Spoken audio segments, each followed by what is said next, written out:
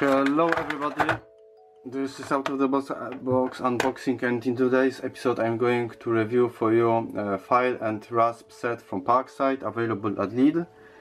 And to do so I have prepared some kind of wood and my scissors, because I don't have any steel thing to be damaged easily, and because it's for wood and for steel, it will at least give you a briefly feeling. Okay, what is the part of the set? As you can see, you have a 2, 4, 6 elements, one rasp blade length of 200 millimeters with a grade of second grade fluorescence, 2 needles, fillets blades, and 3 files blade length of 200 millimeters as well. So let's start with the one designed for wood, quite aggressive one. I will try to not make a big mess. Decent.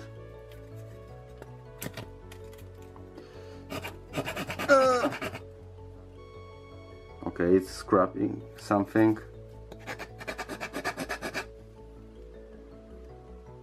Yes, it's wooden proof. With steel, I will give it a try with this.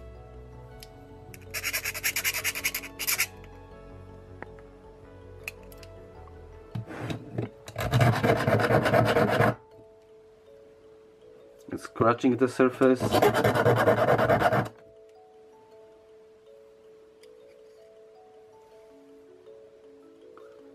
Actually, no visible damages, but I'm just curious.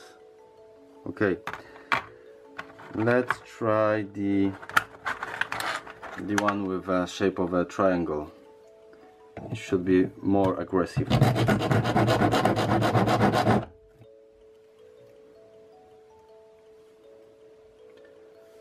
And what is the... Okay, a bit more time and force.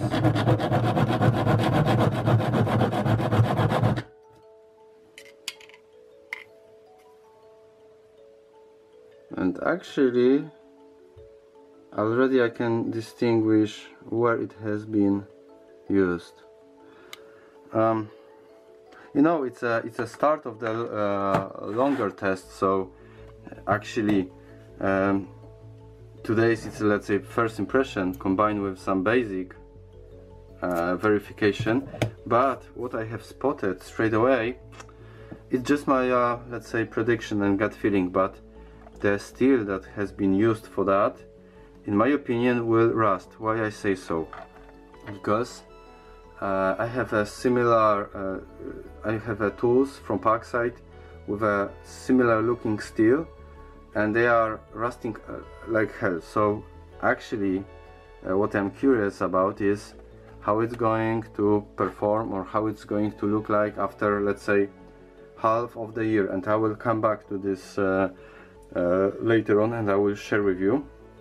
For the time being, what I can add more is that I would say unusual for Parkside this time, which is red, it's soft, which is black, it's rigid. I mean rigid, some kind of plastic. So, but the handle is quite decent. But on the end of the day, I need to judge how they're gonna perform. This easy, simple test shows that maybe expectations should not be a bit too high, but we will find out in the long run. I'm preparing some kind of better, longer test for that. For the time being, this is it's able to scratch some kind of silly wood, and for steel application they are doing, at least starting to do some job to be done. But let me check this one.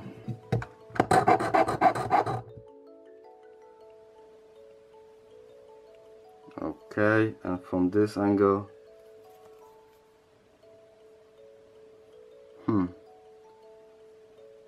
I'm not so convinced about durability. Okay, we will find out.